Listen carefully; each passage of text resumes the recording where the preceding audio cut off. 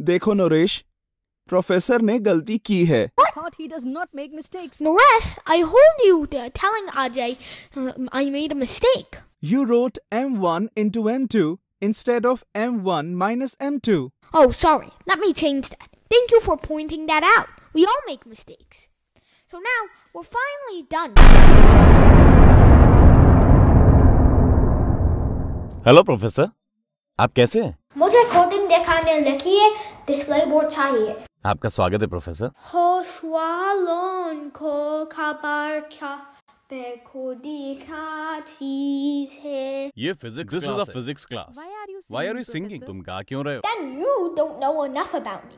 This is a romance song that I'm singing to show my love for coding. You should practice that. Good morning, students. How are you? Today we're gonna learn, guess what? Not physics. It's computer science. Why do we need to learn coding in a physics class? हमें physics class में coding सीखने की क्या जरूरत है? I will teach you how to write a program that can calculate the acceleration of an at-one machine. Is it going to be in the test? Let me go to REPL.it. It's not too easy to type while holding a microphone, but I've got it. So our first line will be #include IOStream, so that we can access all of our functions in C++. Don't forget to put those little less and greater signs outside the IOStream. Now we'll write using namespace std with a semicolon at the end. This is to make sure that we don't have to write extra code. Without this line, we would have to write std double colon everywhere. Now we write int main double parentheses double brackets, which is basically our control center. Oh gosh, this is difficult. I have to talk, hold the mic, and type at the same time. So how do we expand on this? How do we turn this into an algorithm to solve at-waiter? So we need to make the separate values of M1 and M2. If they're the same, then our acceleration will be 0. So if we remember from our at-one machine lecture, acceleration should be equal to g times m1 minus m2 over m1 plus m2. So let's define acceleration by saying double A, where A is for acceleration. Now we need to get some user input. So we first need to ask them what m1 and m2 should be. To do that, we will utilize the count or character out function, which gives out text characters so that you can send messages to the user. So we'll ask them, what is M1? Sorry, it's a bit tricky to write, not gout, cout. My father will probably say gout is more terrible than cout because he gets gout every 6 months. Professor, क्या आपको वो बताना जरूरी था? Oh, Laureate listening! I had to test it. Anyway, this will send the user a message. Dang it. It's so hard to type with one hand without looking. So, what is M1 done? Now, we use our operators, which are the little less signs, and then end it off with end L semicolon, which stands for end line. And now, how do we get them to respond? Well, that's a bit tricky, but it basically starts with sin, which stands for character in, which, as you can guess, allows the user to enter characters into the program. Then we put greater signs as operators instead. And now, since we asked the user for the value of M1, we will set their response to be the value of M1. So we write M1 after the operators, then we just add the semicolon, and boom, user input. We can do the same thing for M2. Come on, how do I write end L? There, we got it.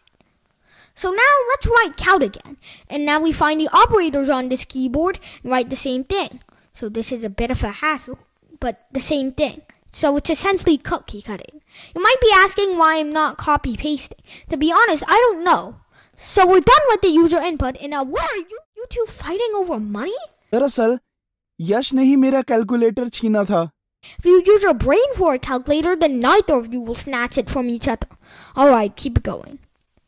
So now we will define acceleration as A with double. And if we remember from our previous lesson on at-one machines, acceleration in at-one machines is equal to g times parentheses m1 minus m2 parentheses, which we can use an asterisk for, and then put around parentheses and divide it by parentheses m1 plus 2. Okay, so it's a pain to write this, but it'll be fine in the end. Maybe. Alright, so we're finally done with the whole acceleration equation. Now, we just need to present the final answer to the user. So we will say, देखो Naresh, professor ने गलती की है. Thought he does not make mistakes. Naresh, I hold you telling Ajay I made a mistake. You wrote m1 into m2 instead of m1 minus m2. Oh, sorry. Let me change that. Thank you for pointing that out. We all make mistakes. So now, we're finally done with all of this calculation. So we will write, your answer is, don't forget the count. And now you put the operators, make sure to put the quotation before, then put A. So it will display in the quote what the variable A is equal to. Now, we will write more operators, and we will write another set of quotations just for a period. Then we write our endline command, and we're done with our program. So, this is our Outland machine program. And let's test out the values we used before, which look to be 3 and 5. So if we plug that in, I'm waiting for the program to load. Okay, if we plug that in, we get 2.4525. Great! That means everything is working perfectly.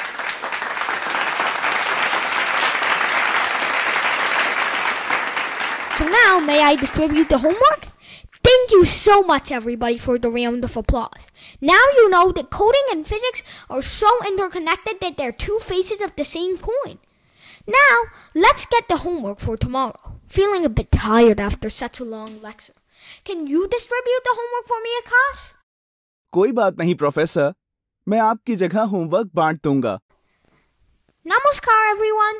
See you next time.